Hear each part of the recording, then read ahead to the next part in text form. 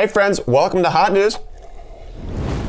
It's good to see you guys here. Welcome back. We got an existential question of the day to round out your Friday, which is, does it bother you that you can never actually see your real face? The only part of your face that you can really see is your nose and your tongue if you try, but you can't actually see your face. Everything that you see is either a reflection or something else portraying it. You've never actually seen your own face. Does that bother you? It doesn't bother me.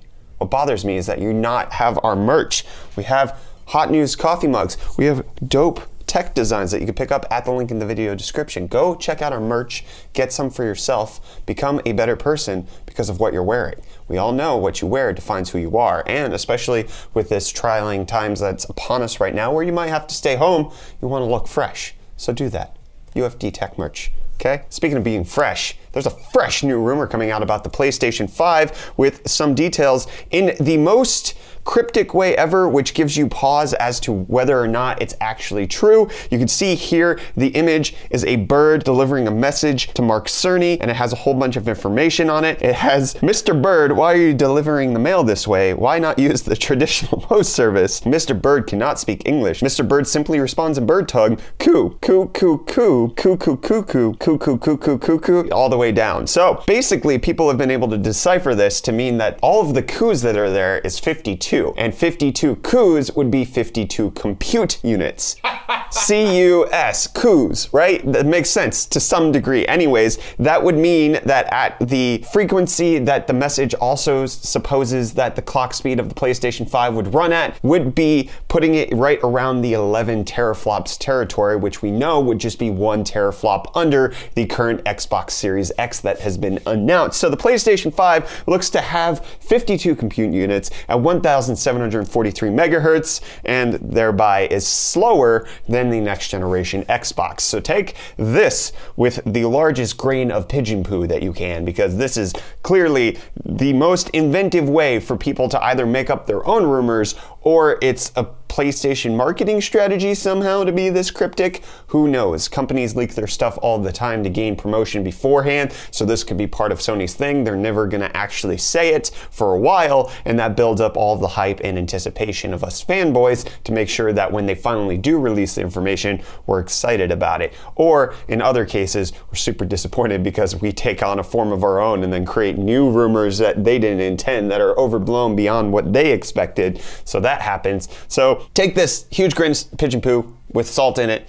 Make sure that you don't necessarily believe it, but according to this leak, PlayStation 5 will be less powerful than the Xbox Series X. Not slow by any means, but definitely more powerful, and the 11 teraflop GPU would put it above Google Stadia. So another reason why Stadia sucks. But then more console news. LocalRay, which is a company that has been dedicated to coming up with a way of doing ray tracing with current hardware that's out there, they came out and said in an interview that they are definitely partnering with one of the leading console manufacturers to bring ray tracing to the consoles. So you would have to assume Microsoft already has theirs with DXR. They already have their way of doing it. LocalRay would then probably be partnered with Sony. If you want to guess, one of the reasons why LocalRay is kind of cool is because they've been working on technology to bring ray tracing not just out to high-end hardware such as NVIDIA's RTX technology, but actually bringing out to things like Intel's integrated graphics or mobile phone processors. They found a way to actually bring real-time ray tracing into environments like that, and so bringing them to a console would be something that they can adapt. And since Microsoft already has theirs sorted with DXR, this could be something that we could see coming up in the PlayStation 5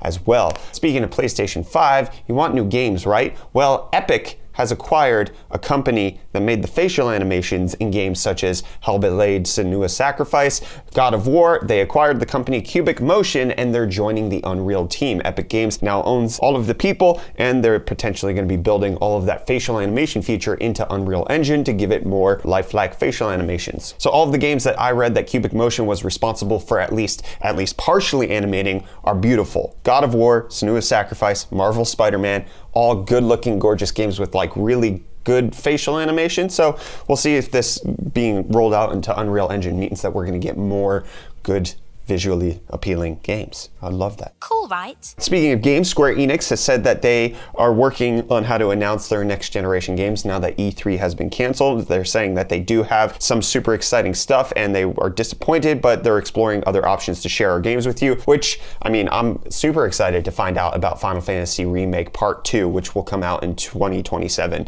So, yeah. I definitely am going to be watching the Square Enix thing, or potentially we could find out that we're going to get a Final Fantasy X remake. That'd be great. I'd appreciate that. Get that on the PlayStation 6. Square Enix, come on, give me your good games in the future. Just delay them, okay? I'm used to this. I'm used to you announcing something and it being delayed. So delaying the announcement is just par for the course. Speaking of par for the course, people being home means that they're going to consume more entertainment. And it appears that that spike is already starting to increase as Twitch viewership in March appears to be double what it was last year. This is obviously partially due to Twitch's growth, but at the same time, there's been a spike in March because more people are being quarantined, they're being forced to remain home, and so they have to seek out new entertainment opportunities. And the peaks coming in March are around 2.2 million concurrent viewers, whereas last year in March, it was around 1.1 million concurrent viewers. Speaking of Twitch, if you want to watch us on Twitch, we've been doing live streams there. So go follow us. Link for our Twitch channel will be in the video description. Give us your Twitch Prime sub.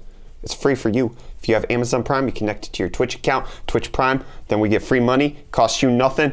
I make more money. Speaking of making money, Elon Musk has been making hand over fist as of late, and there's a new Popular Mechanics report coming out showing that the battery farm that he was able to build in Australia has been an undeniable success. So you can check out this article if you want to know more about the details behind that. But speaking of an undeniable success, Microsoft. I can't believe I just put those words together, but you're welcome, because Microsoft announced that it's taking down a 9 million computer botnet known as Cures, and they were able to do that after tracking it for over 8 years in 35 countries. And they finally were able to work with the computers and bring it down so that the botnet wasn't sending out pump and dump stock scams, fake pharmaceutical spam emails, and Russian dating scams. But speaking of a botnet that people chose to install themselves, Ring has announced that they are pausing a lot of their third-party data collection at this point, because it came out that Ring, on top of getting paid for the device that you have and a monthly subscription service to maintain all of your security footage, they were also selling your personal data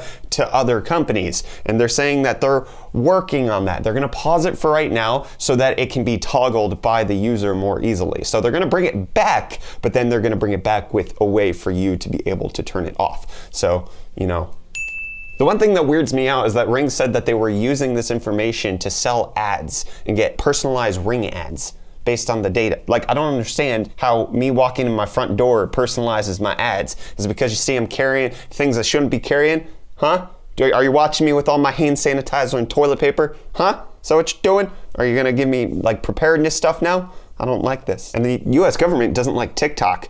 And I mean, they're boomers. What do you expect? Anyways, there's a bill going through the Senate right now that potentially could ban government employees from having TikTok on their government phones. Obviously not necessarily doing it personally, but it would prevent them from using TikTok because the US government presumes that TikTok, because it's owned by ByteDance and they have connections to the Chinese government, that TikTok is actually just a massive spying tool, which, not necessarily saying they're wrong, but it's also been found out that the US government has done this before with their stuff. So like, if the US government would do it, why wouldn't the Chinese government do it? The US is worried because they've done it before. They know the tricks. Or they're trying to prevent somebody like this guy who is trying to run for Congress on TikTok. There's a 26-year-old dude named Joshua Collins who's a TikTok star, and he's running for Congress, and one of his videos said, "Yeet the rich."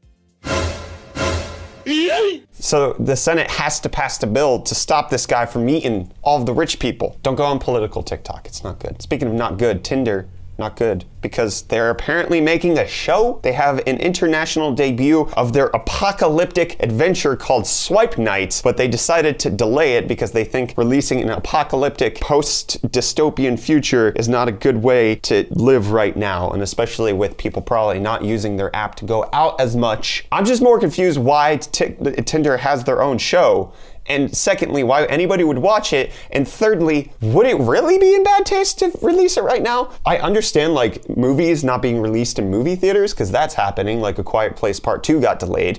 But then I would want them to release it in my home theater. Like, make it streaming. I have to pay $20 and I can stream it right now. Like, I'll pay for that and I'll have my own viewing party at home. Make me do that. Talk about something else I don't understand. Harley-Davidson apparently will have Android Auto coming out to their motorcycles in the coming future, which is exactly what we all wanted. You want those old dudes on the Harley-Davidsons with the blasting speakers, looking down at the touchscreen on the bike and not paying attention to the road.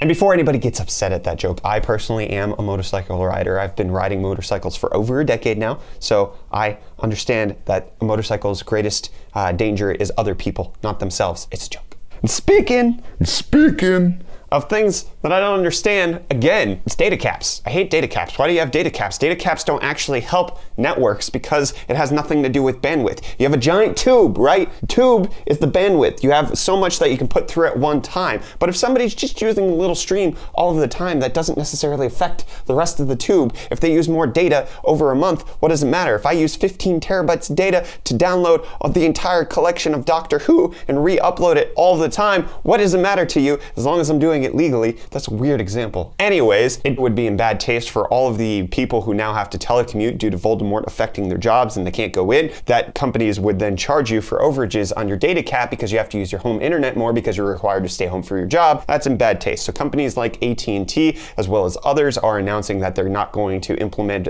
data caps on their broadband home access right now. My ISP hasn't announced that, which if they do, I hope they give me a refund because I'm already paying for unlimited data. Bullcrap. We also use a wicked ton because we do YouTube videos and we're downloading and uploading stuff all the time. That's neither here nor there, but Verizon has also announced that they're going to be increasing their network infrastructure investment by $500 million, and they somehow connected it to the Voldemort outbreak that's going on right now, and they're saying it's to prepare for the rise in telecommuting and online learning amid the outbreak that's happening right now, but your investment's not going to like see fruit for years. I know what a lot of people didn't want. What? And that's for prices to go down. In Bitcoin, the cryptocurrency market lost 21% yesterday, and it's actually down 42% since its February highs. Bitcoin crashing down to $5,500. Oh my gosh. Whatever are we gonna do from its high in February of $10,000. So if you're in the crypto market, whew, don't sell now. Should have sold at the top. Speaking of the top, cancer somehow. I don't know. Scientists have come out and said that 5G does not cause cancer. It's gonna be safe. You can read the publication down below, get the details on that, and argue about the conspiracy theories. There's been a conspiracy theory that 5G has caused. I don't subscribe to that in any way. Nor does Apple subscribe to holding Apple sessions anymore, or today at Apple sessions rather, because they've been suspended at all US stores because Death Eaters come in when that happens. And then also Apple, good news, has said that they're going to be reopening all of their China stores on Friday. So every store in China should be open for Apple, which is a good thing. And what's also a good thing is seeing behind yourself, having a 270-degree field of vision, right? You want that? Well, this camera lens has it. It can actually see behind its frame. It's going to cost you $39,000, but it's the C4 Precision Optic 4.9 millimeter f3.5 hyper fisheye 270-degree field of view. It's crazy. I'd be able to stop so many ninjas. Hey, wouldn't they sneak up on you? Yeah, you got to watch behind you. And I got to watch out what I'm going to say because I've already said a few words I shouldn't say in this episode that are liable to get us demonetized. But if you buy our merch, then we won't have to worry about money. And if you sign up for Twitch Prime on our Twitch channel, we also won't have to worry about money because we got mouths to feed. Reece has a mouth. I'm hungry. I have to stuff food in there. But you know what? When I stuff food in his mouth, he can't see it. Which brings us back to existential question of the day. Does it bother you that you can never actually see your own face? Reece, does it bother you that you can't see your mouth while I'm stuffing food down it? A little bit. It does. It bothers him. And it bothers me to continue. Have a good weekend. Goodbye.